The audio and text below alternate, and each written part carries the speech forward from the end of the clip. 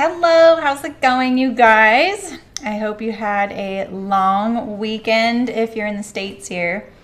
And, you know, that you got some sewing done if you got to, or just relaxed. I did a lot of relaxing, which is kind of rare for me. I even took Monday off, which I never do. So that was kind of fun. So I got my cameras working. It was kind of a crazy, weird little thing. The guy was super smart, fixed it in a jiff. So let's hope it all stays kosher over here.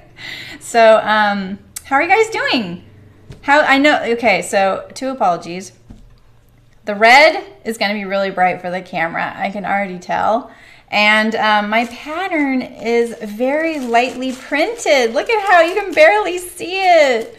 So I'm hoping you guys it'll look like I'm just cutting in the middle of nowhere, right? So, hi Cass, good morning. How are you doing?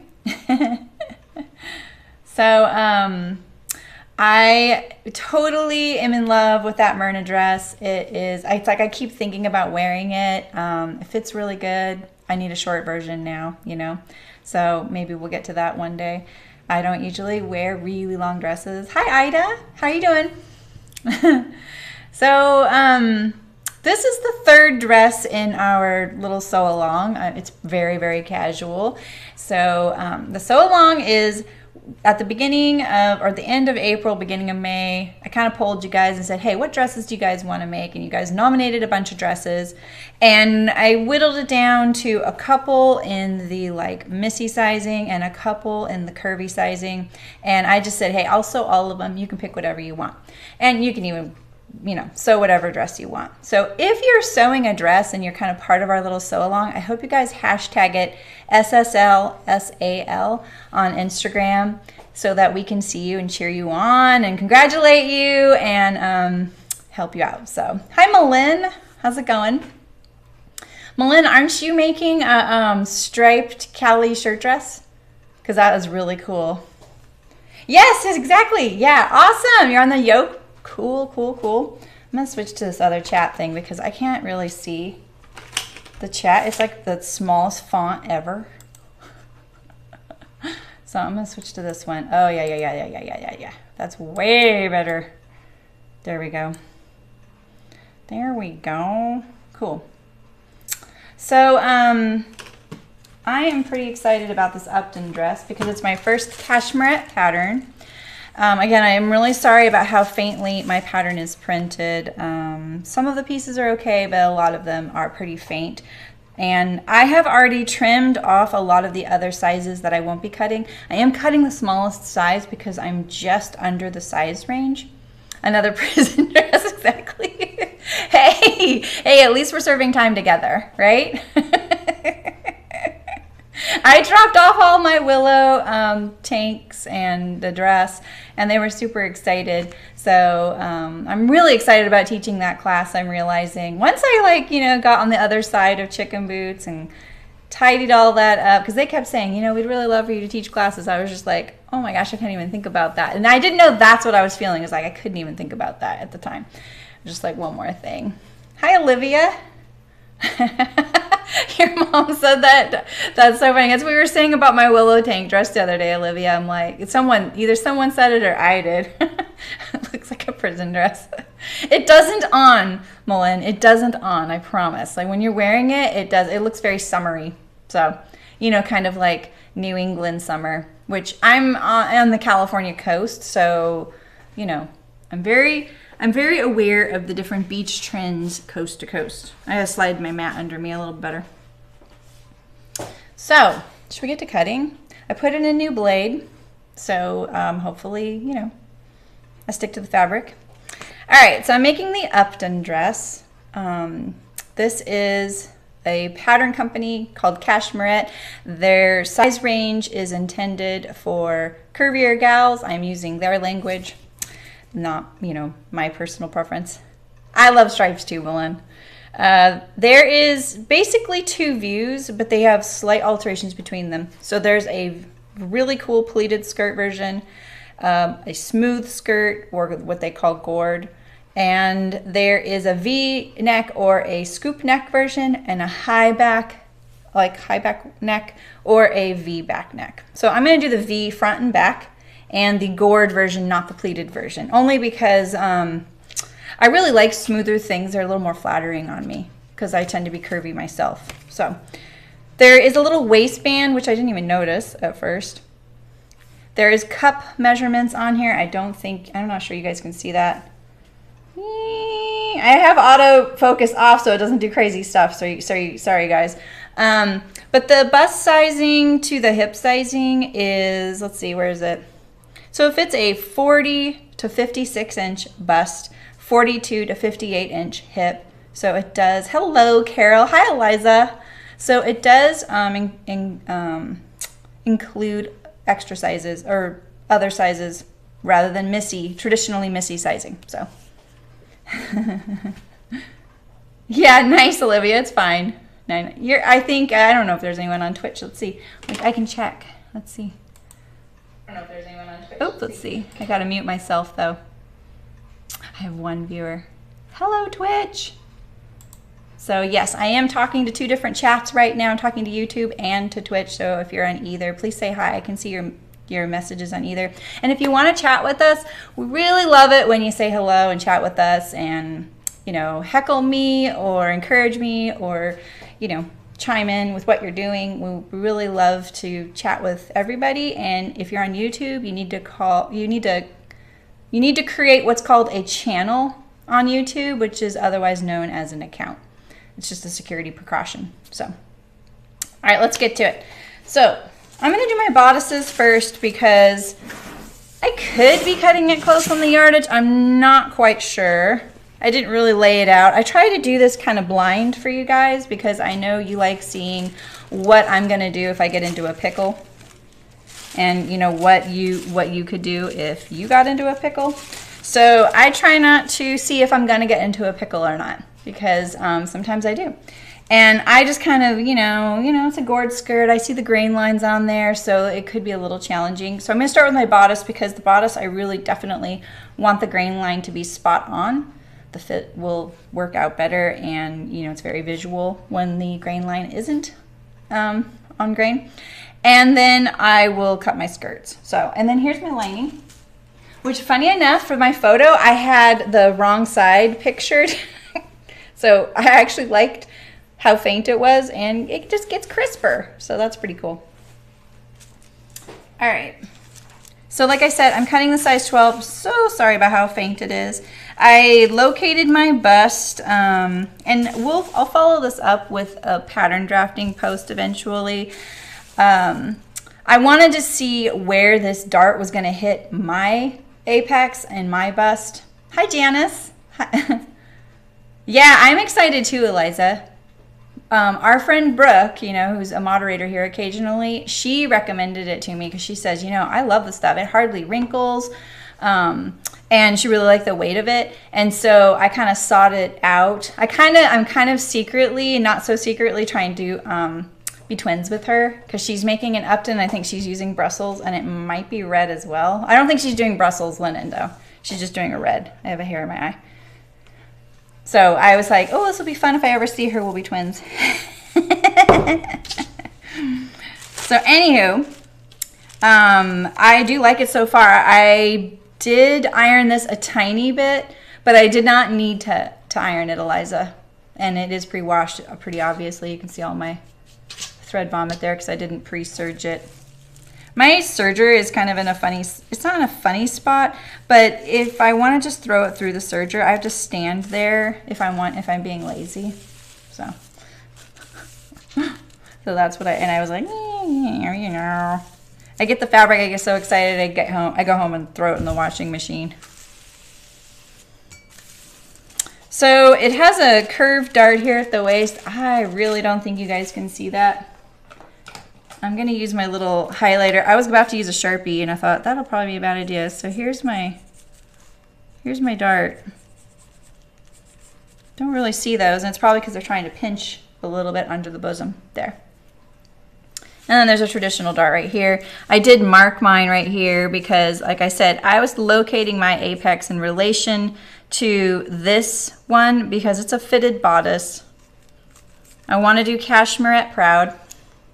So I wanted to see where my apex was going to fall and light of where this is, and it's going to be okay. It looks like it's going to be okay. So, oh, that's awesome, Cass. Oh, cool. Light blue will be pretty. Yeah, I really like the weight of it. It feels really nice. I know it looks like hot lava on the screen. Sorry about that. Let's see. Maybe I can add something to get the color, to break it up a little bit for your eyeballs. Hi, Spencer. How's it going? Good afternoon to you, too. Welcome. I'm cutting the Upton dress by Cashmerette, my first Cashmerette pattern. And I'm pretty excited about it.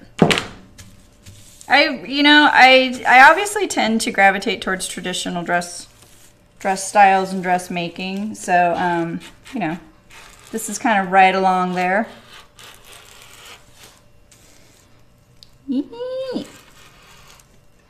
It kind of helps that I cut off all those extra sizes so I can see my line really easily.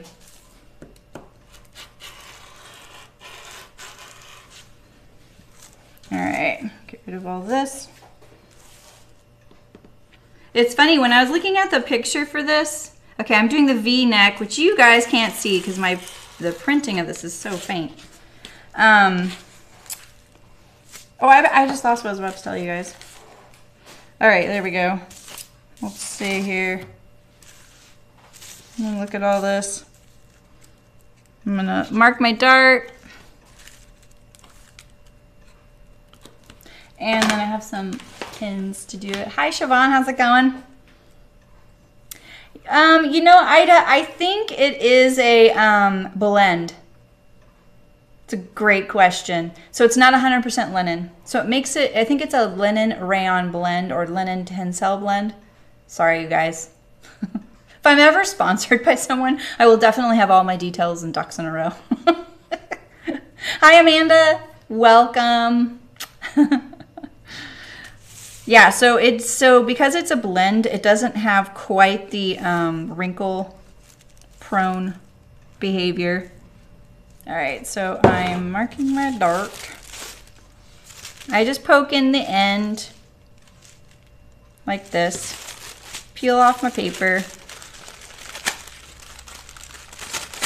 You can tell I'm not very gentle with my pattern pieces, but I'm not saying I recommend it that way. I just go for it. It's never really been an issue for me when I go back to sew it again.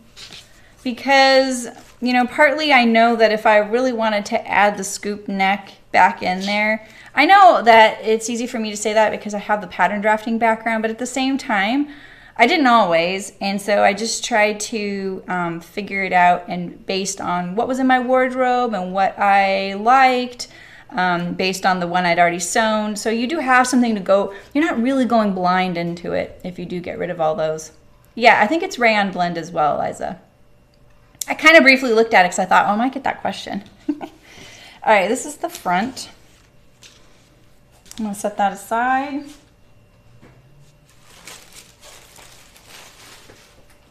Set my pattern pieces aside. Let's do the back here. Ooh, if I wouldn't have slit that, I probably could have gotten this in there. But as it sounds, I'm going to, let's see here. I really want it to be right there, but it's not going to happen. It's just not going to happen. Let's look at the other side there because it is a little bit cut off grain. This is my face. You guys know how I feel about that. I know. It's not typical, but I do like fabrics to be cut on grain. It's so funny because I'm so cavalier about so much, but it just comes from working in a fabric store. All right, so you can't see my grain line, but I'm just gonna check and see if it is on grain. That's the way I do it. Right, Janice? You know, one of my favorite dresses is a red and white floral print. I never wear it, and it's a very similar silhouette to this. I think that's what made me think of it. So Yeah, exactly, Siobhan. Yeah, it is. I think it is a nice blend. It feels not too much rayon and not too much linen, you know, because I feel like rayon can get a little hot and even a little stinky. I love it, but at the same time, you know, it has its drawbacks. There's some interesting angles on this.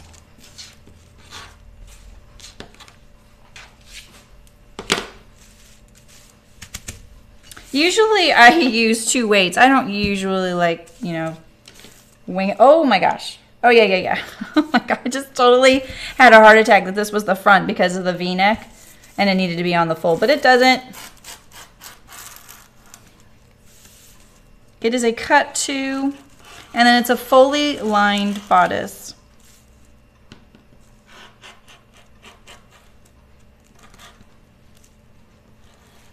Just do your best with your rotary knife when you get to these interior corners like this. Sometimes I just pull away the material like this and kind of finish the cut.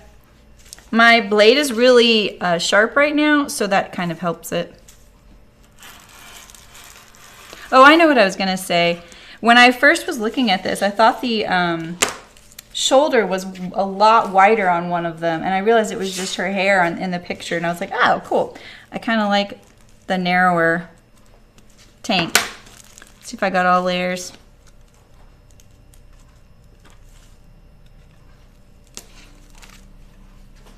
All right, let's see here. There is a back waist dart and a shoulder dart. Very rare to see, especially on a tank.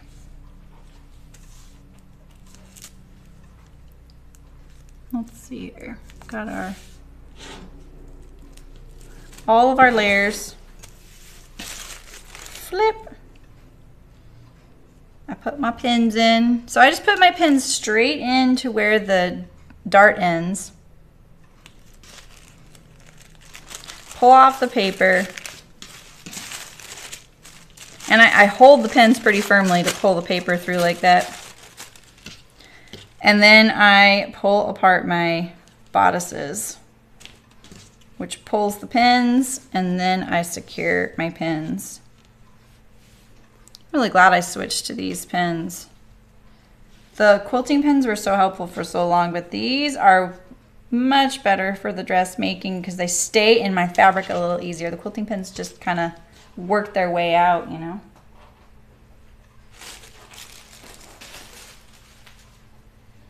I'll need that front bodice for that dart shape when I'm sewing it, and I'll put it with it. But right now, I'm just going to set it aside. So let's see. I have these little waistband pieces, and I am kind of considering leaving them towards the end and giving me more options for grain line placement. The grain line does go this way, and the front is on the fold right here. And the back is not on the fold because it's got a center back zipper, I'm pretty sure. That's why. And I don't really feel like this is mandatory to be on the length grain. In fact, sometimes waistbands work really good when they are on the length grain going this way around your body because it is more stable. But if you need a little bit of give, then keeping this grain line parallel to the fold will give you that because the cross grain tends to be a little bit stretchy. Not stretchy like a knit or a bias, but it does have more give, you know? And like I said, I don't think I'm cutting it close on fabric, but I'm just gonna give myself as many options as possible for later on, you know? And I didn't want to cut my bodice off grain. I didn't want to leave that till the end.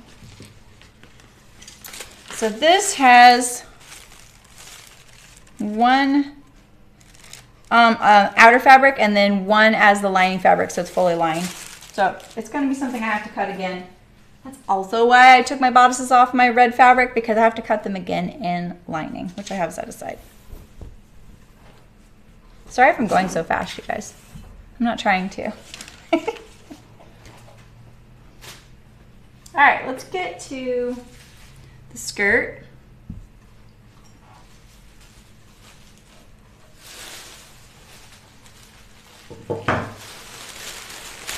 So there's some ink. Can you see that a little better? It's still pretty faint. Tissue is always a little fainter. All right, so if I'm gonna do anything off grain, I'm gonna do my side skirts. Center, side, side, center. And what I'm thinking of doing for this is I can, because there's a center back seam, and I don't have a one-way print. So if you're following along with me cutting out your Upton and you have a one-way print, by one-way print I mean there's a direction on the print. So say you have elephants on your fabric and the elephants are only upright going one direction, that is a one-way print. If it's an all-over print, the elephants are kind of tossed all over in every direction. Some are upside down, some are sideways, some are right side up, and you can cut your fabric any direction. But it's really good to check because sometimes it's not so obvious, and that Myrna that I just sewed is a good example of that. I did have to flip my skirts because there were 8 skirts. And it didn't end up making a difference at all. It was really hard to tell if it was one way or not. And I think we all decided that we really couldn't tell, and it wouldn't be a big deal since it's such a small all over print, that if it was one way, we weren't going, it would get kind of lost in the birds, you know? And I really can't tell. I actually now think that maybe it's a two-way print rather than one way. So if you are cutting a one-way print, make sure you did have enough fabric and you aren't flipping your pieces like I am right now. This piece right here is on the fold. I'm gonna go with the original skirt or dress length. I'm not gonna lengthen or shorten. Oh, and at the end today, oh, don't let me forget, I'm gonna do a little tiny tutorial on Trello. I am not an expert on Trello at all. I learned how to use it watching Mim is Making on Twitch. I had heard of it. I had seen snippets of it, but I didn't really understand like how it could work for me or what I would get out of it. And I didn't want one more thing to pull me onto my phone and onto my computer, technology-wise, you know. But anything, I'm always trying to get off of it, and I think that's just from having a business for so long that I didn't want one more thing to look at. But I did have a person comment that they're trying to figure out how to use it the way I did. And the way I'm using Trello is very, very basic. And that is I'm keeping a record of every pattern I have to cut and sew here, like all of my home sew patterns. I'm just keeping an image of the pattern cover and the pattern back, the envelope, so that when I'm at the fabric store and I'm like, ooh, this fabric would make a really great tamarack jacket, I can just pull up the tamarack jacket, zoom in on the yardage, and then I don't have to, because sometimes maybe the fabric store has that pattern or maybe they don't. Sometimes the internet is really terrible in some of those fabric stores, and so this is a really easy way to have it available, and hopefully the internet's good enough for me to connect to my Trello. So far it's been awesome. So I'm just going to show how to do that because she was having trouble figuring out how to add the attachment. I'm going to do it from my phone and I'll do it from the desktop, but trust me, like you guys, that Trello is probably a really big world of things you could do with it. I'm doing it really in a basic way, but it has been really handy so far to have that. Because my local fabric store sometimes does carry the pattern, but it's out of stock, you know, or it's in another part of the store. All right, I haven't trimmed off all the extra sizes on this one, but I'm making the smallest.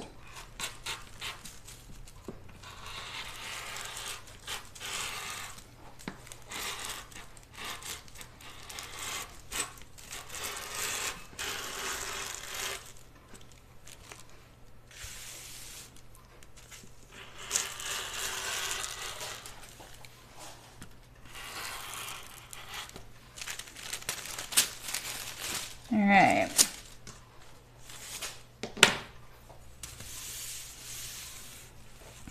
I know that's my front, but I'll still notch it. This dress does have pockets as well, but they won't be on the markings won't be on this piece. So, all right, there's my front. I'm usually very methodical about how I stack up my pattern pieces. And I do them usually in the order of how I think I'm going to sew them. And if I'm not sure how I'm going to sew them, I always do them in the order of how it wraps around the body. So I start with the center front, I go to the side back, and to the back. And so like this is a good example of, I'll just do it front and back, and then front, then side, front, side back, and then center back. On that Myrna 8 skirts, I actually laid them out, but then I got a little methodical about that as well, and I was like, all right, you know, all I need to do is just pick up the right one, just stick to the edges that were facing each other, and that worked really good. So this one, I'm gonna go by the grain line.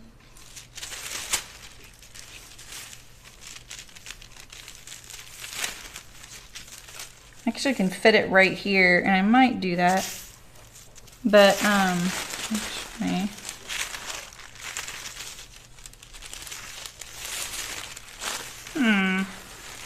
what do I like? What do I like? So this is really about where my skirt is at. Like that. I'm just gonna line this up here because I really love seeing the selvage parallel to my center back there. And this may end up helping me with one of my side skirt placements, so I'm just gonna leave that. Actually, I'm kind of tempted to see my side skirt here. I'm tempted. Yeah, exactly, Malin. Malin, you were there for that stream. I remember that, right? We both were learning at, and you were helping me understand, like, wow, how can I use this? This is my side front. I'm switching to the side front right now. I'm just kind of seeing, it actually fits in this spot so nicely. And as long as I have enough down there for my skirt, I'm good. So I'm gonna look at my grain line here, make sure it's parallel to the selvage. I kind of love it when patterns do this. I shouldn't design a pattern to do this, but it is really helpful.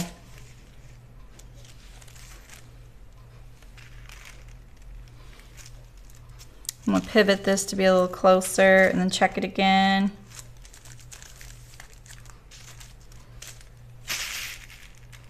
That's 8. That's 8.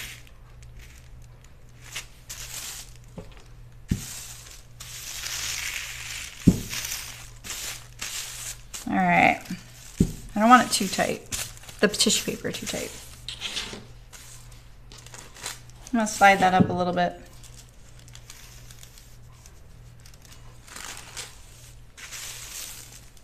And Trello is free, by the way. I'm not sponsored by them or anything. The Excel document could be helpful. It just depends on how you shop. You know, if you're only at home shopping online, then that could be handy.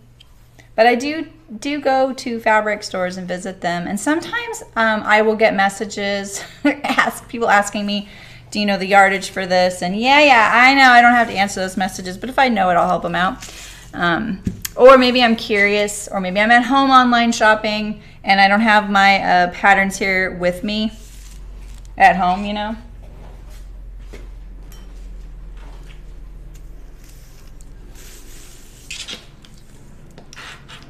But it has been really nice. I really like it.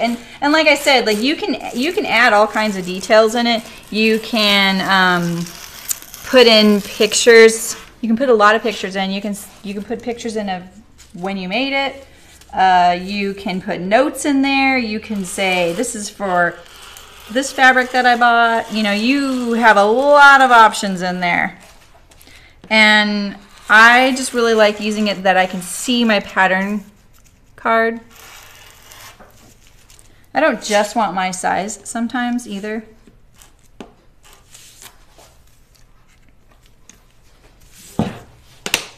Okay, I'm gonna leave the paper on this one. Side fronts and side backs sometimes can be confusing. Put it under my front. I set this aside for my waistband. Yeah, exactly. Yeah, I was kind of excited. I had just got that willow tank, so I can put that one in for you guys. Plenty of fabric. Plenty of fabric. All right, so we have our back. It's so faint, I can barely see it.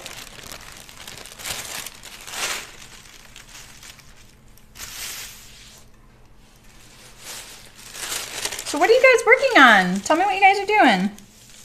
Let's see here. This is my, I'm just folding that back because of the size thing so I can kind of see better. I know it's the middle of the week, so I really appreciate you guys joining me too. I know some of you are working and sneaking. Waiting for the weekend. We'll definitely start sewing this tomorrow, Thursday, 11 a.m. Pacific, and finish it on Saturday. Then I'm going out of town this weekend with my daughter. It'll be fun. We're going to Santa Cruz. So that'll be fun, and then I'll be back next week, and we're going to be making the tea house dress, which I'm wearing, by the way. This is my first tea house dress. I really love it. It's very, very comfortable, and I'm going to be making it out of this amazing plaid. What does that say, 5 1/4? 5 1/4, there we go, about there. Sometimes it just doesn't look parallel, does it?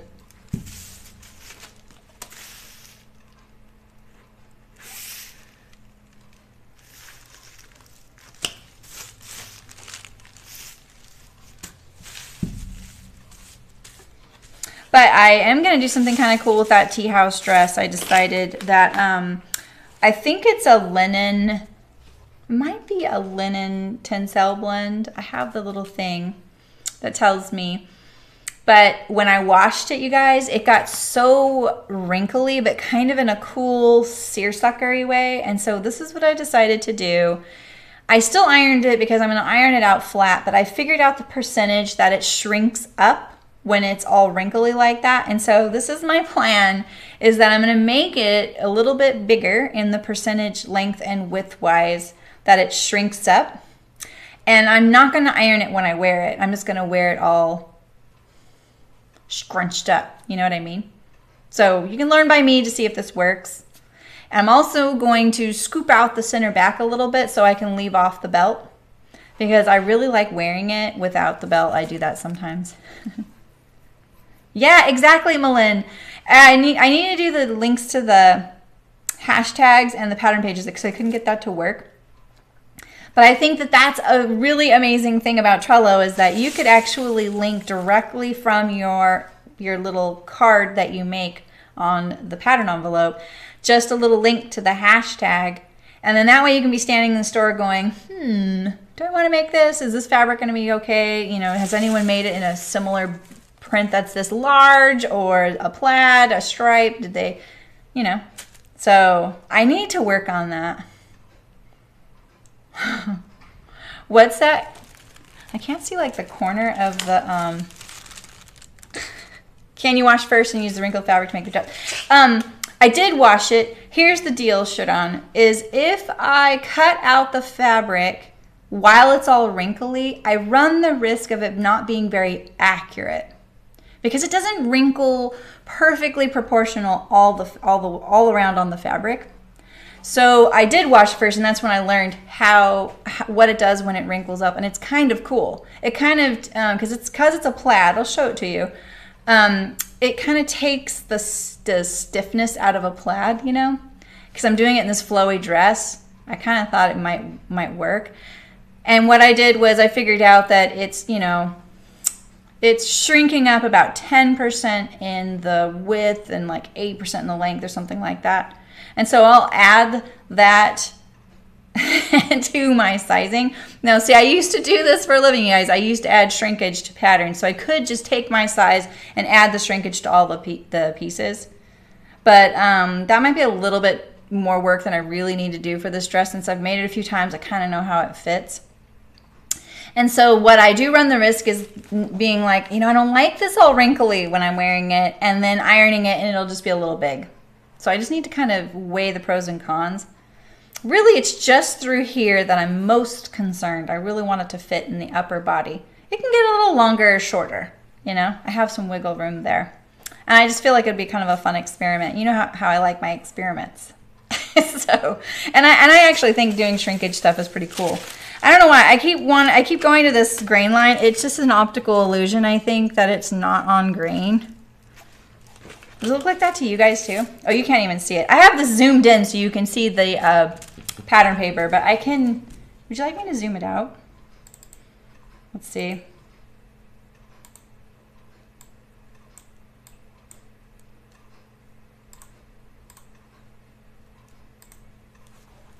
What do you think? Do you like that better?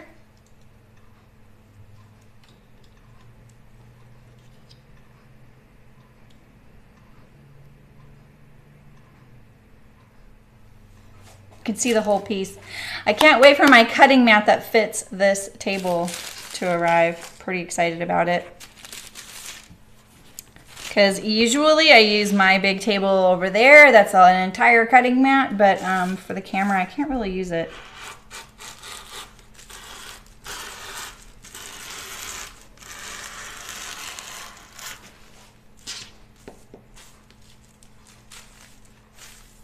I don't like that that's not a right angle right there. It kind of bugs me. You know how I feel about right angles and seams. Sorry, I'm blocking the camera probably.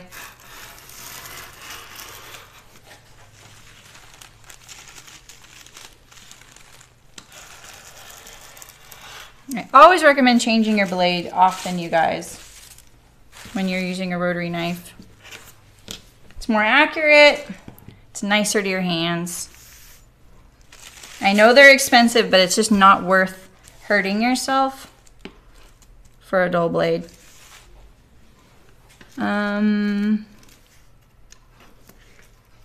This is marked, I know what size is, which is nice because that's a lot of little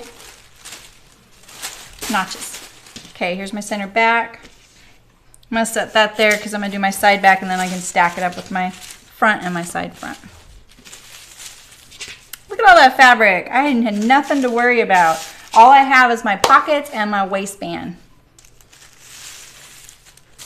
Well, Janice, it depends on what pattern piece it is. Do you have a specific pattern you're working on or a pattern piece that you're concerned about? So what I find is, for the most part, the length grain is the least amount of stretch. See that? There's just none. It's very rigid, very fixed. But if I kind of take about the same amount of fabric and go the cross grain, you can see there's a little bit of give. So, and this is just a little 2-inch bit. So if it was a bigger piece of fabric, you can see that little tiny bit adds up a lot. So on a waistband, that's a very long piece. Traditionally, waistbands don't have seams in them. Like on pants, on a dress, it's, yeah, you would put seams in it probably. You don't have to. And you've seen me sew my ginger jeans, what, like 3 times now? And so what I like to do is cut my waistband length grain, both layers denim. And that's because I don't personally like my waistband stretching out. But other people like that give, that the waistband relaxing, you know? So I like mine very rigid. And I also like the thickness of the denim on both sides. It just feels better to me. It's just a personal thing. And traditionally, like waistbands were cut on the length grain for pants and trousers and things like that. Jeans, I'm not sure. Not sure what they traditionally were. I did work at a place where we did denim manufacturing, but we actually, even though we had a factory and we did all of the knits and wovens, we subcontracted out some of our denim. And I didn't do all of those patterns. I did actually. What am I talking about? I just don't remember the length grain on that. I don't know why. You know, partly it was because it was children's wear, so it wasn't as important. So the other thing about grain line is torque, right? Because sometimes the grain line on a piece is really important because you could get some diagonal wrinkles on it if it's very fitted. You could get some trickiness with sewing it together if you don't have the grain lines lining up very well. Shrinkage is a big deal. If you're not going to pre-wash your fabric, which you absolutely should be pre-washing your fabric if you plan on washing it in the washing machine. If you're going to plan on washing it and drying your garment that you make, you have to pre-wash the fabric. Building in the shrinkage is it's just not worth the time and effort to do that, you know?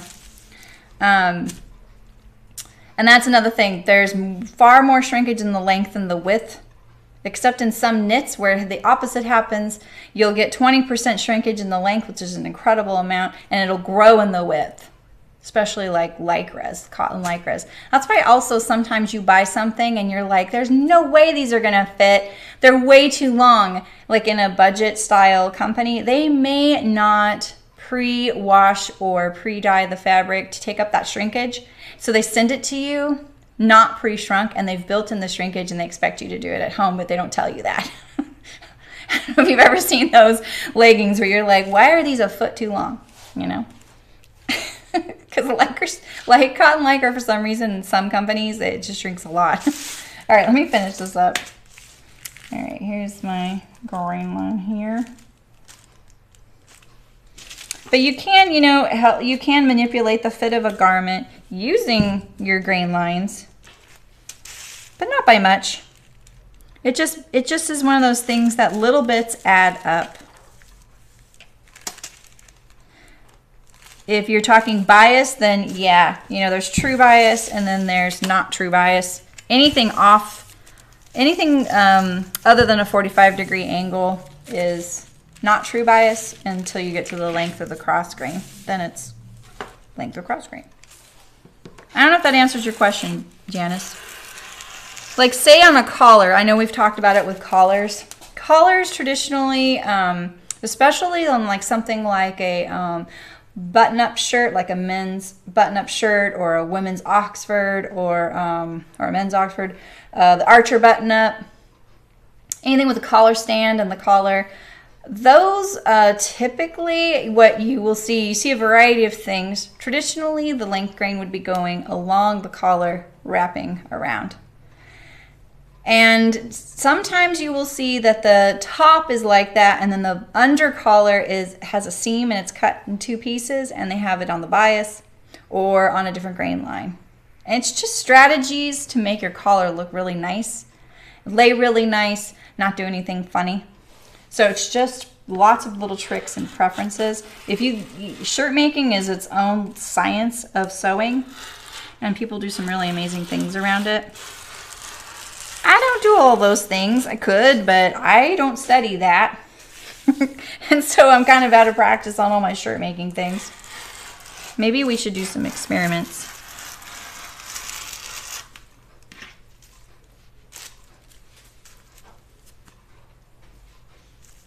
Alrighty.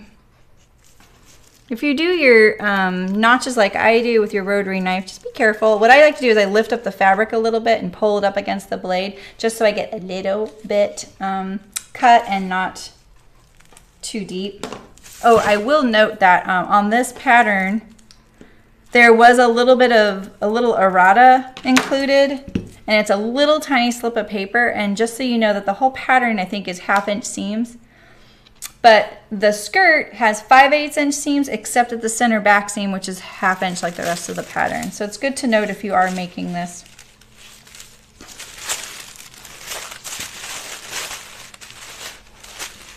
Okay, here's my back. Here's my side back. So here I have my center front, side back, center back. Let's do our waist seams. Our waistbands and pockets.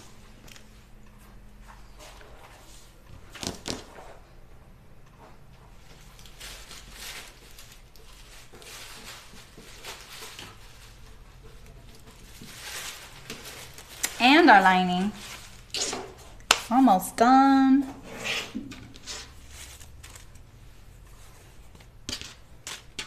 All right, so maybe I'll use the recommended grain line for my waistband since I have plenty of fabric. And I may not even need these scraps here. I'll just save them for something else later. Look at all this fabric. What was I worried about?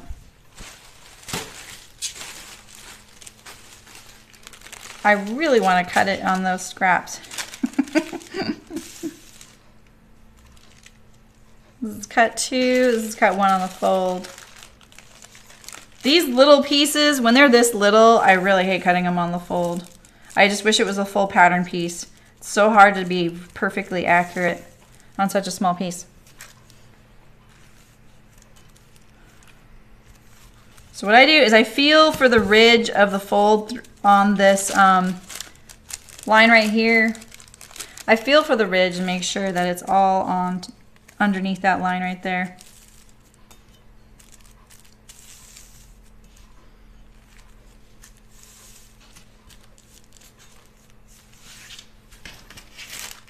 Plus, this is like in the middle of the fabric. Like, I really could use a little bit less fabric by cutting this apart and just biasing it that way, like canting the pattern pieces toward that way. But I am okay in this. If I had this little bit of fabric, it's not going to make the difference or anything. So I'll just leave it right here on the original fold. I did wash the fabric, so this is I just folded it down the middle. Oh, I meant to show you guys how I like to stack my fabric. So when you have, especially when you have a lot of yards, it's a little harder to do with a lot of yards, but it makes using it a lot easier.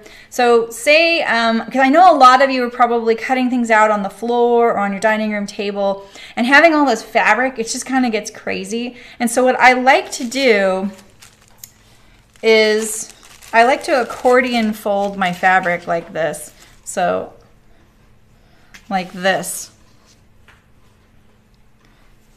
I don't do it that, you can do it this narrow, it actually is really nice. So basically what I'm doing is just like go back and forth like this. I'm making this look really easy right now because I have a really small piece. So if you have a big piece, what I do is pretend like this is like a yard. I go like this, I go back and forth along the top fold, shake it out a little bit, and go back like this. And I'll show you why this is so nice. So when you have this like accordion folded piece, when you're pulling your fabric like this, it just draws off the top. I know this is really light.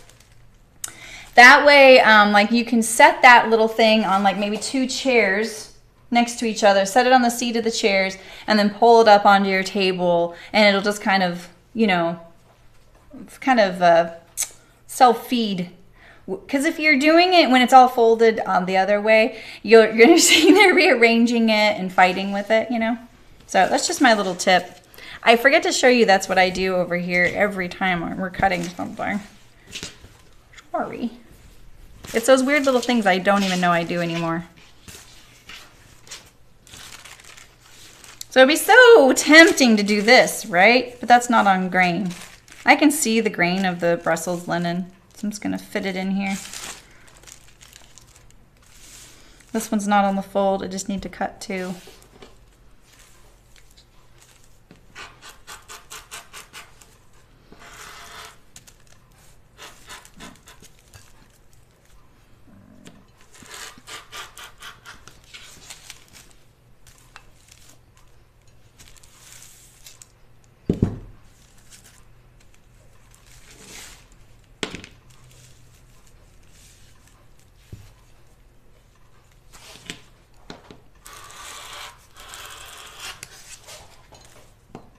I know a lot of people really want that cut to be perfectly accurate on the line.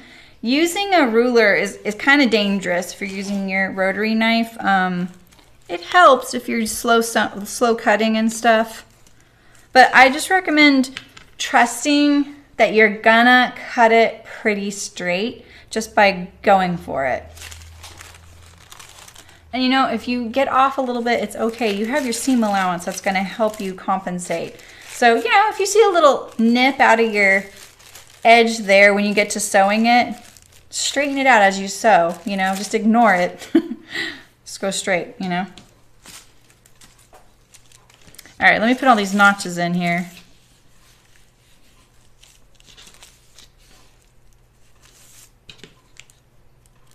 Oh, I did this one, didn't I? I did this one. I didn't even think about it.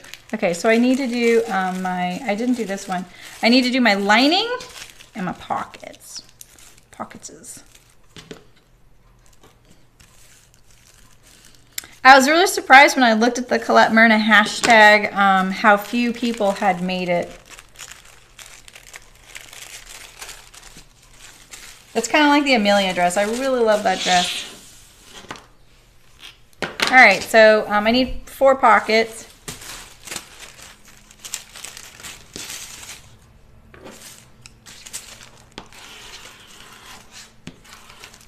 Let's get rid of some of this excess tissue here. I'm gonna fold from the selvage side. The reason I do that, it's really tempted to fold from this side and put your 2 layers, but that's the fold of the fabric and basically the center of the fabric. So when you opened it up, you'd have your pockets cut out of the middle of this piece of fabric. I might be able to use this fabric for something else. I'm pretty good about utilizing these kinds of chunks for something. What the heck is going on here? Oh, the side seam's at an angle. All right. Now, do I think the pockets really need to be cut on grain?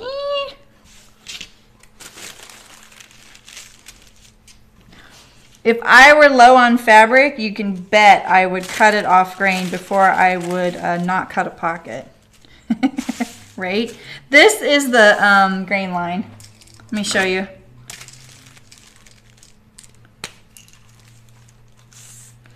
Here's the pocket.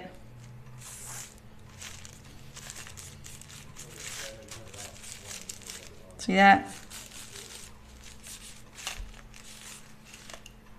Can you see that? That's the grain line though.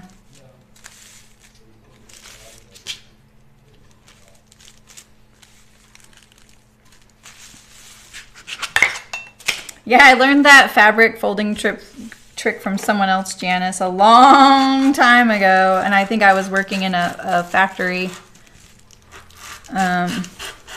And it was someone doing a sample cut for me. And when I went out there, I saw her folding and I was like, why are you folding it that way?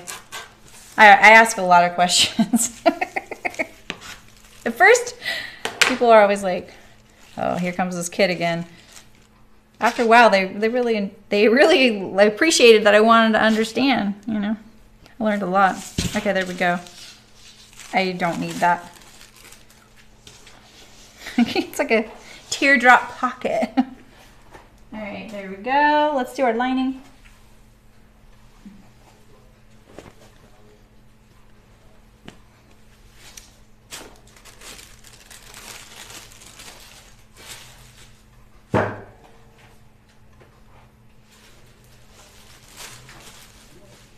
Even though I'm on camera, I still try and keep all my stuff together and nice and tidy just because, yeah, that's just how I am. I'm not a neat freak. I just don't like losing things. I don't like accidentally thinking I'm going to throw something away. Oh, the lighting is just, it's just terrible. I hope my new mat helps that. It's a little bright. You want me to tone down the brightness for you guys? What do you guys think? Probably doesn't bug you as much as it bugs me. All right, so here is my back. This is a one-way print because the bicycles are right side up, only going one direction. Let's see, can I fit these together here? Yeah, maybe. You know, I didn't even check. That pocket could have been lining fabric. Let's look, just so if you're cutting it at home. It just says cut 4. So you could use lining fabric. Just be aware that when you go to sew in your side seam pocket, that you run the risk of being able to see a little bit at the side seam. And if you know, you might like that effect, so that's okay. If you're really skint on fabric and you just need to use the lining, if you have a little spare piece of your main fabric, you could just add it to the bottom pocket on each side right here at the beginning. So just cut a piece of the main fabric out, the outer fabric, top stitch it on here, you know, clean finish it right there. And then just treat the pocket as is. And then that way, when, you know, when you're putting your hand in your pocket and you're pulling it away, you're gonna see the under pocket, you're gonna see the main fabric showing. I have a pocket video. Didn't we cover that part, you guys? That you can sew it that way.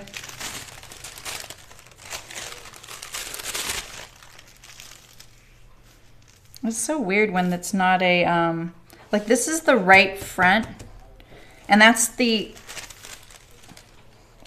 left back. So confusing to me. Let's see. Might be able to do it right there.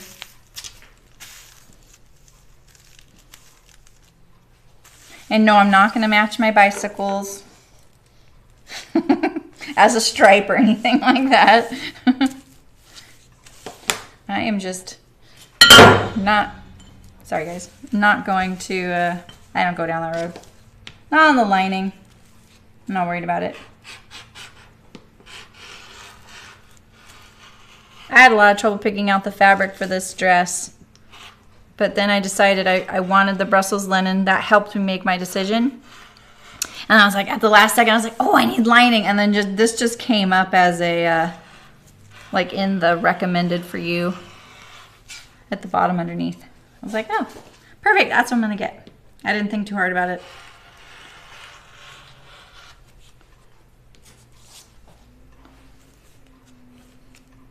You still need your darts, even on the lining. That's why it is important to kind of be as accurate as you can when you sew them, because you're going to be sewing the lining to them as well.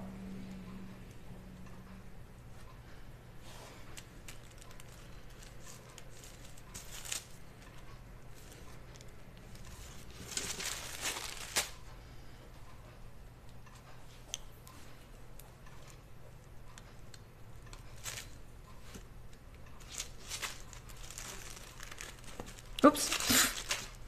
That's so funny. I was just trying to pull it off of the paper. All right. So this, I really need my markings on the wrong side of the fabric. I don't know on the red which is the right and which is the wrong side quite yet. So I'm going to transfer all these. And I just take one by one. I take this pin from this one and now I put it here. I'm going to need it like this when I go to sew it anyway. So why not do it now, you know? It makes it so much more pleasant when I get to the sewing machine and it's ready to go. Now my darts are all marked on the bodice.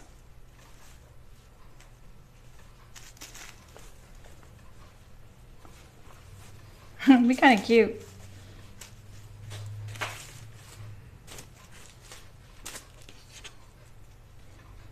I'm actually not going to pair them with the bodice, the front to the front. That's not how I'll sew it. I'll end up sewing it front to back, then front to back, and then joining them.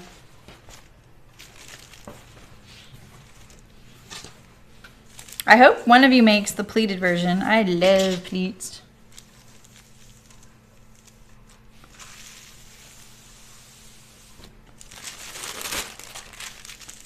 Ah, that fits even better.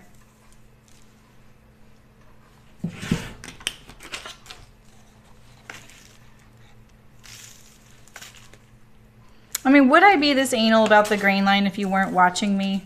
No. I'm just being honest. If you were doing a stripe, the grain line's pretty important. Oops, I just trimmed off that little bit right there.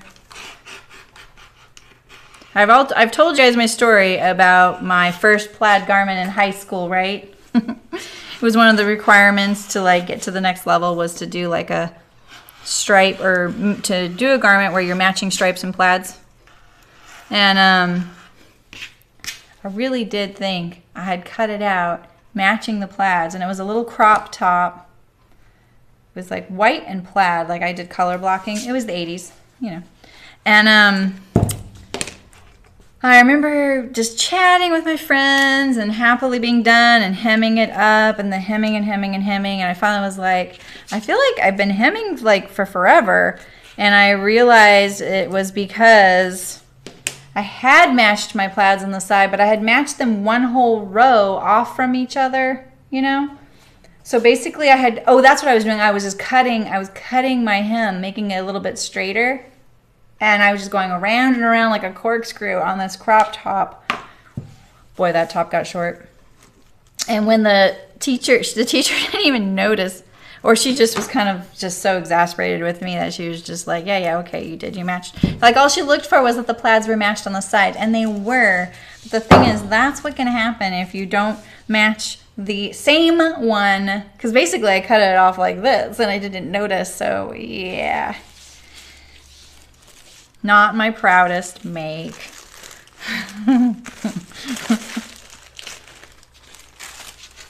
All right, I'm gonna transfer this back right now before I do the other one. I'll just do both actually, just like this.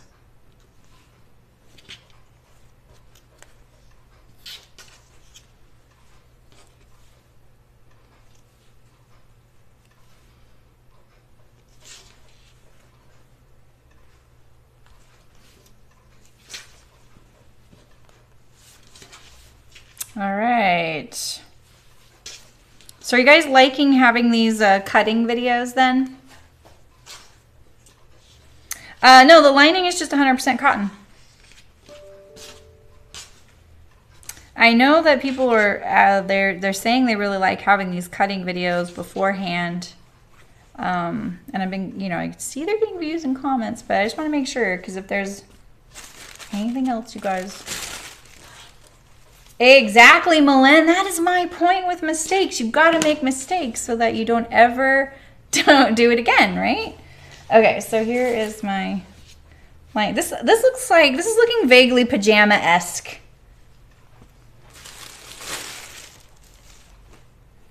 I don't know if this is not typically, I mean, bike fabric's totally me, but this isn't typically me for a dress, so I'm excited about that part. It'll be fun. All right, we just have the waistbands. I'm gonna keep the front with my pile. I'm gonna put the rest of it away. I'm putting them on a table with a pattern weight on them so they don't fly. You like the cutting videos, Sharon? Well, exactly, because especially since you're not in the sewing world, I'll bet the cutting is probably really interesting, because it's and if you ask a lot of sewists, Sharon, what their least favorite part is, most of them will say the cutting. And I was totally the same way for a really long time. And then it just flipped. Now I really like the cutting part, because in my head, I'm already mentally sewing it together.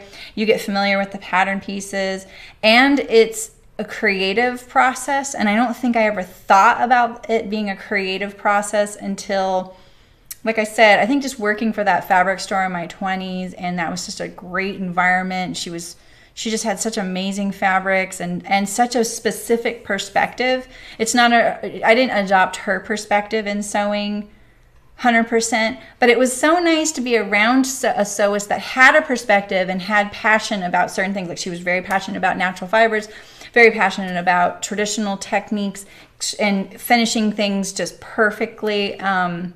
And that was, he made a huge impression on me, and it made me really want to just delve in and jump in, you know? And it was then that I feel like, because she was just like, even though she was very, very, very strict about her own finishing, and she definitely was a little snobby about my own or other people's, and I had come to her as a pretty good sewist. I'd already graduated fashion college. I'd already worked in the garment industry. Like, you know, I had pattern drafting experience at the wazoo.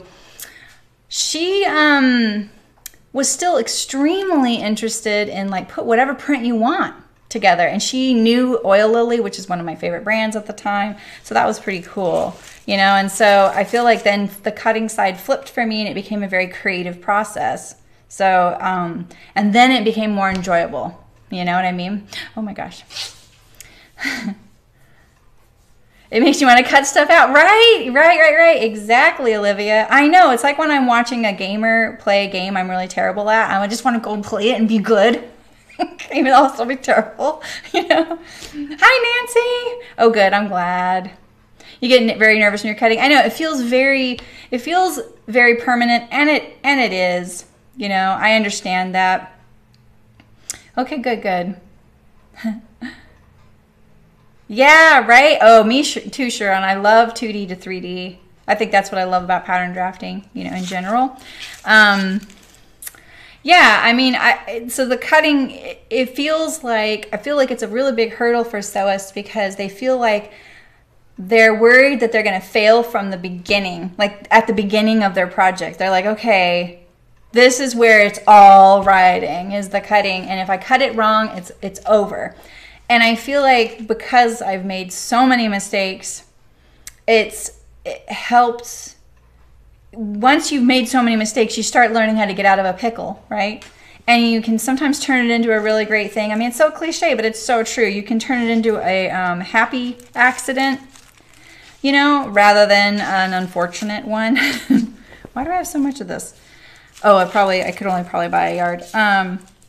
And I think that that's really important, is that like you guys are gonna see me make cutting mistakes, you know. You will, it's not gonna happen as often as sewing mistakes because I don't know, I just kind of don't make as many cutting mistakes. It's usually out of negligence when I make them now rather than anything else. You know, like as a trained pattern drafter, all these markings on here are my language, you know, so, but I will definitely make mistakes and you'll see how I have to get out of them sometimes. And I think knowing where to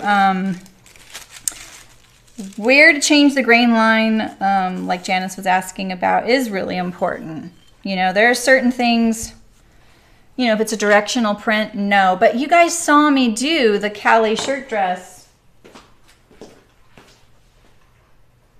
You know, you guys saw me do this, a 100% off grain. That's the cross grain, right? So you know it's possible. And then I think I did these on the length grain, didn't I? But I wanted them solid purple. So even if they hadn't been, I would have made it that way because I wanted the solid purple. So that whole dress is off grain. So I think it's good to know that it's not the end of the world if that happens. You can't cut a whole garment on the bias without repercussions. It doesn't mean it's wrong. You just have to compensate for what that's going to be if it wasn't set up for that, you know? Yes, exactly, Malin. Yeah, exactly. I tell you guys, when people say, what's your favorite tool? I say my table. It's my number one thing.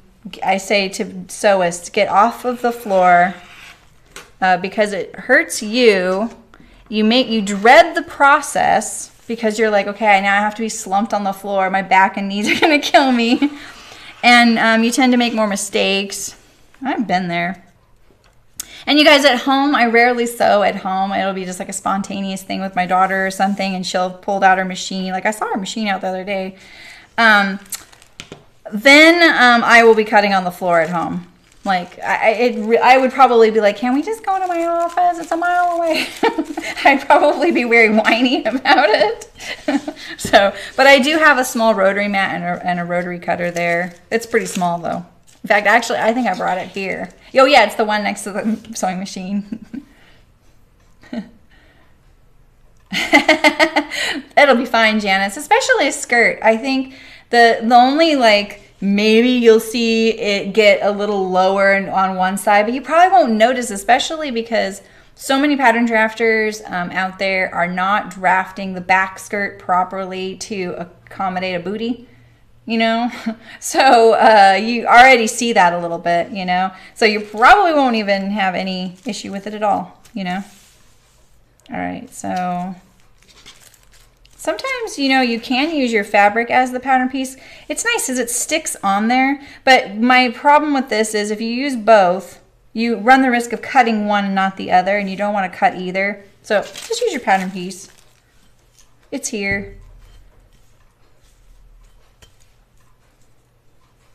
I glued this felt on here. You guys, I finally remembered why. I think it's because it was starting to leave rust on the fabric. Oh, what was that? What was that? Did I go over a pin? Oh my God, I may have. Wow. See, this is the thing. I never use pins, and I forget they're there. And this is okay. So part of my here are my self-professed. Look at that, I ruined it.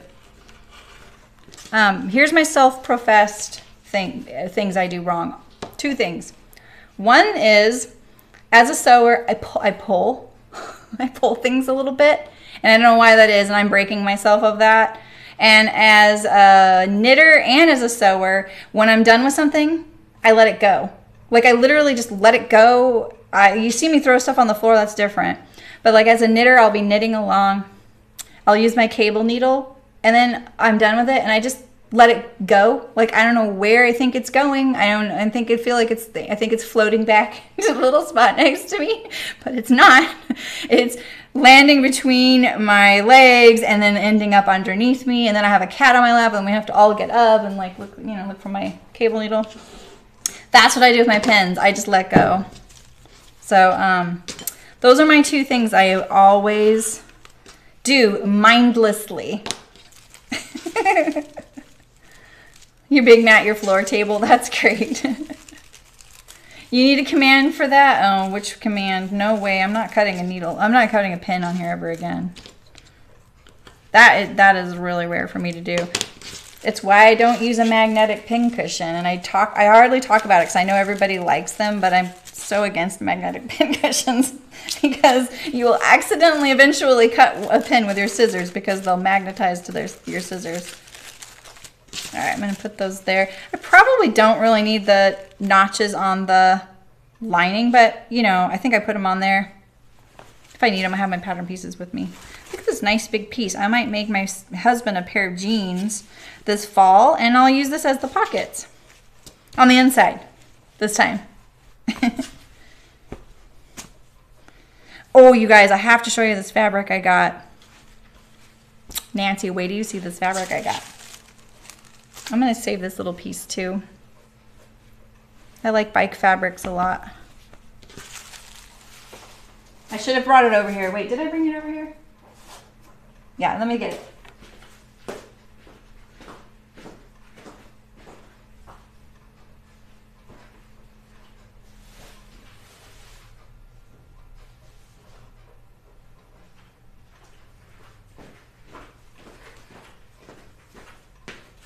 All right, first of all, this is my tea house fabric right here, okay? This is my tea house fabric, and it's ironed and nice and smooth. And I was even thinking about doing something fun with the fray edge, maybe on the sleeve hem or on the pocket, I don't know. Maybe even just like right here, but that's at an angle, so probably not. So, yeah. You should, exactly. Oh my gosh, right, Carol? Yes, exactly. Cutting over a pin. No, I don't want to come out for that. Okay, here's my fabric. Hold on, just got. Do you see it? And look, that's all stitching on there. I could eat this. This is like, this is me, this fabric.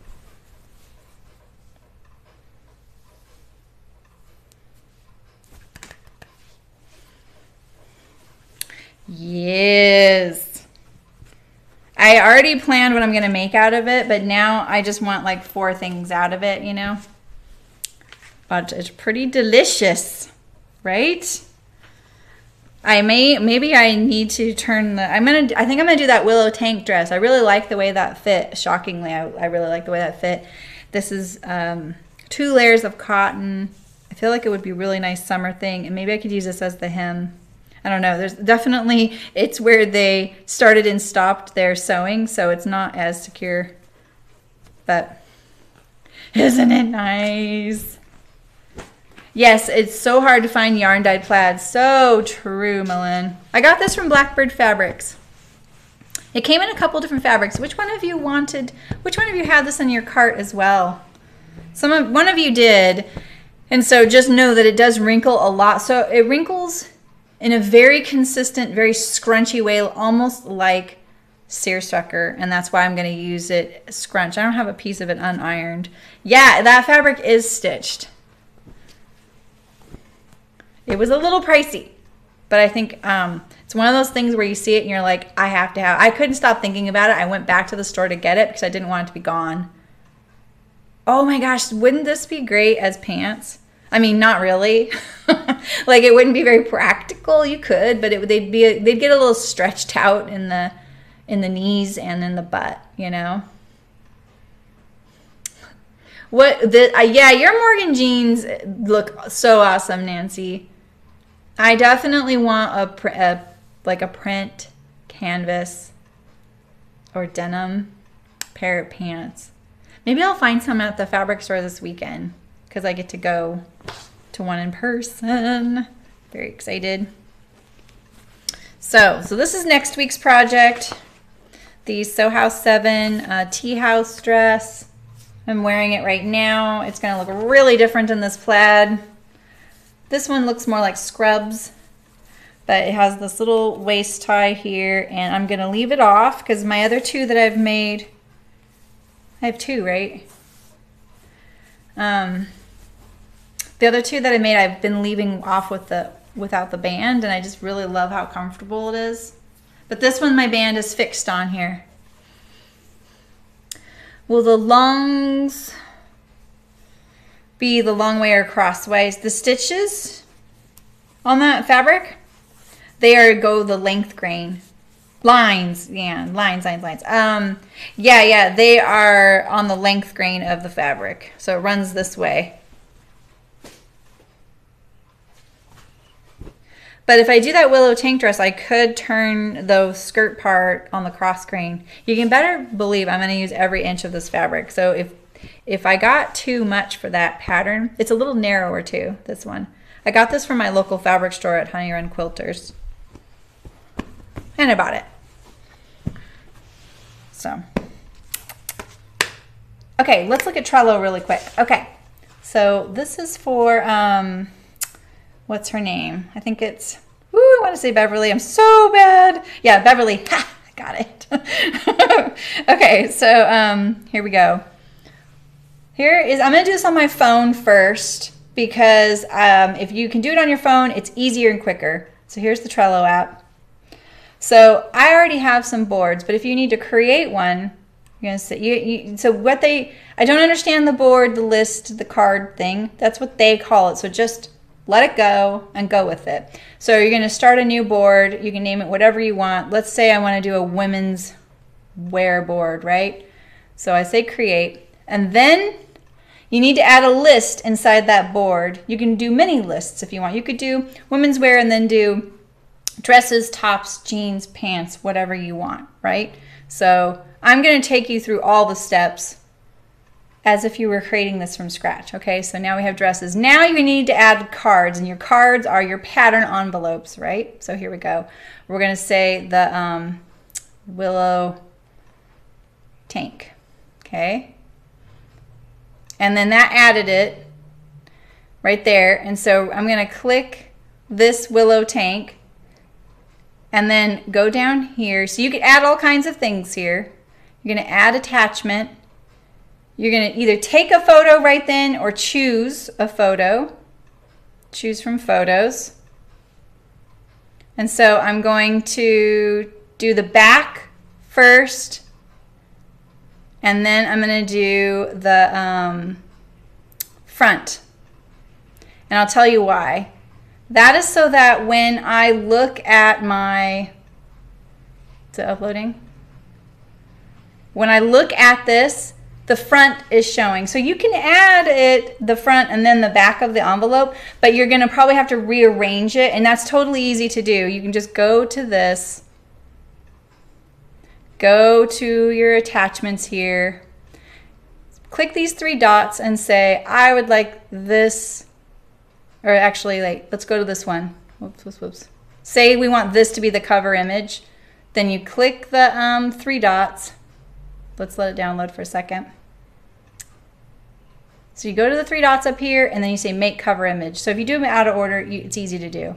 And so now that's my cover image. So if I did it the reverse order, that's right. Okay, so I already have all these boards here, and so I'm going to put my willow tank in my tops. And so look at all these. These are all my pattern cards. So, I can go to this Linden sweatshirt. And then I can just click it, swipe. Oh, do I not have the back? This is the one I don't have the back for. Okay, let's look at this one. What? Okay, wait, maybe I'm doing this wrong. Maybe I'm doing this wrong. Do I not have the, it says I have two. Oh, here we go. Image attachments. There we go. And then swipe. And then I see my pattern card. I touch it. Night, Ida. And then I can zoom in and see my yardage. Okay. So that's how you do it. So if you already have a board, so you go to your tops, you say add card, which is right here at the bottom. Add card. Willow Tank by Greenline Studio. I do this so that it cements it in my brain who it's by. Okay, I add it. I click it again. That's the trick, because it just starts adding them. This is where I add my pictures. So choose from photos. All photos. I'm gonna do my back first. And my front. And now I'm done. X. And there it is. So I don't know if you can see it very good, but there we go. So that is how I do that on my phone, and I'll show you really quick on my computer as well. So that's the app Trello. I don't know much about it. Everything I learned was watching Mim is Making on Twitch TV, and she knows it really well. I'm just doing it for pattern cards, and this gal asked me how I do that. Ooh, is it not going to show my computer screen? Oh, there we go. So let's see here. All right, so here is my same boards. Let's refresh it and let's see. I already added that. So create new board, and then it shows, like, you can say what title you want. You can change the background right here.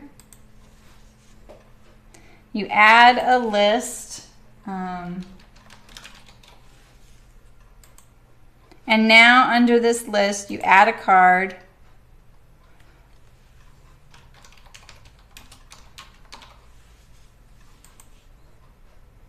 I added it, and then I click it again, and then this is where you're going to add attachment right here. And then you pick your picture wherever you want. I will say, like, if you use a PDF, like say you guys are using PDF printed patterns, you are going to want to save it as a PDF. A JPEG. Sorry, I'm doing too many things at once. Here we go. So if you are wanting to add all of your PDF patterns on there, save it as a, print your cover and print your thing, as a PDF, and then save it as a JPEG somehow. Get it. You can do the PDF, it works, but you won't see a thumbnail of it, and it'll be a pain. You'll have to click it and let it load and download and all that. So I found the JPEG to be a little bit easier. That's why I just do it from the phone, because you can actually add an attachment and then take a picture right then and then do it again. So, hi Louise, how's it going? We were just doing a really impromptu Trello tutorial based on what I learned from Miriam Felton, Mim is Making on Twitch for someone. Because I just use it for my pattern envelopes. I just keep the front and the back. And the closet case patterns I have to photograph this way and this way because they put it sideways. So, you can put as many you want. I could put pictures of all my garments of me in there so I could go, oh yeah. You know what I mean? Something might jog my memory. And then like Malin said, you can put a link to websites in there. You can put hashtag, which I'm going to go back and start putting hashtag links so that I can see a bunch of them at a moment rather than going into Instagram and typing it in while I'm trying to talk to someone at the fabric store. So yeah. So yeah, so we cut out the Upton dress today. We're starting to sew it tomorrow, 11 a.m. Pacific. I hope you guys will join me. And I'm probably going to serge it. So that reminds me, I need to try and set up a camera on my serger. Whew, boy. I can do it. I can do it. I know I haven't done that before, but I haven't done that yet. So I figure that'll be good. Weirdly, I only have 4 spools of red thread. Usually I have like 12 spools of a color of thread, which is also weird. But I only have 4. So I may need to, I can get around this. So, and then this dress has an invisible zipper. We're doing the Upton. Has an invisible zipper. I'm doing the gored skirt with pockets, V-neck. Size 12. So I hope you guys will come, and I'm looking forward to seeing you guys. Thanks for coming and seeing me on a Wednesday during, I mentioned, oh yeah. Malin's right. You can add things like, you can do the tags of your fabric. You can do, you can actually load all your fabric into Trello if you guys want. I'm not going to do that. I go through my fabric too quickly. I'm pretty on top of my fabric stash. I have a few things, but they're so fall-oriented fabrics that I'm waiting. Maybe August we'll start sewing some fall clothes, because you know me, I like to sew for the season coming up so that it's ready to wear right when the season begins. Knitting trained me to do that. Yeah, so I told them about linking hashtags in there, and then you can say, hey, this pattern's only good for knits or whatever. You know, whatever helps you. You can put as much as you want in Trello. Or little. Like I'm doing the minimum, you guys. Like I said, not an expert. Like I say, I'm trying to reduce my amount of time looking at my phone. That's a classic business owner thing to say. Oh, even adding your fabric to Textilia. That's awesome. Yeah, and Textilia is a really great, you know, they want to be the Ravelry for sewers. So I really like it. Oh, did you guys see Seamwork has added a, temporarily they are having a promotion on, I think it's 50% off of, oh gosh, don't quote me on any of this, you guys.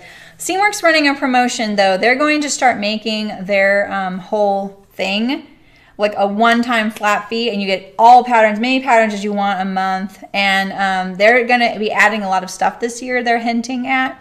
So if you guys have been kind of waffling about Seamwork, you might check it out. I really like it. The patterns are pretty simple. And, you know, I really am a fan of the Colette pattern drafting. Seamwork, it takes more of a, it's a little more simple. But, you know, it is nice to have the hacks that they offer and stuff like that. And the community. The community is really amazing. People are really supportive, and there's a lot of forums on there and stuff like that. You love the flower. Oh, I know, right, Megan? I just want to eat it up. It's all stitched, too. Let's see, where's the edge? I was showing it off. See, those are all stitches. Yeah, so, and this is my tea house dress coming up. All right, so we're sewing the Upton tomorrow. Here we go. What I do with the pattern out, there we go. So I'm really looking forward to seeing you guys tomorrow if you can make it. I know some of you need to work. I know the time doesn't work for everybody, but thanks for coming today, and I will see you tomorrow at 11 a.m. Pacific. And let's see, make sure you subscribe to the YouTube channel if you're new here, and click the little bell and it'll notify you when I'm live, just in case you're not sure when that is. Always Thursdays and Saturdays at 11 a.m. Pacific. If I'm not live on a Thursday or Saturday at 11 a.m., you can check on Instagram and see what happened. Sometimes I have technical difficulties, sometimes my cat got sick, you know? Right, exactly, that's how quilt. Yeah. Big stitch quilting if you quilt. Oh, that's called big stitch quilting. I signed up for my first class at my local fabric store. You know, I'm going to be teaching one there, but it's on garment making. And I think the class is on foundation paper piecing. So, yeah, I'm kind of interested in seeing how that goes. Bye, Malin. yeah. So, all right, you guys, I'll talk to you soon. I'll see you really soon tomorrow. The week's going by really quick. Oh, they have a lot of videos on the big stitch. Oh, cool. All right, guys. Hasta mañana, iguanas. I'll see you guys soon, and I appreciate you being here. Thanks.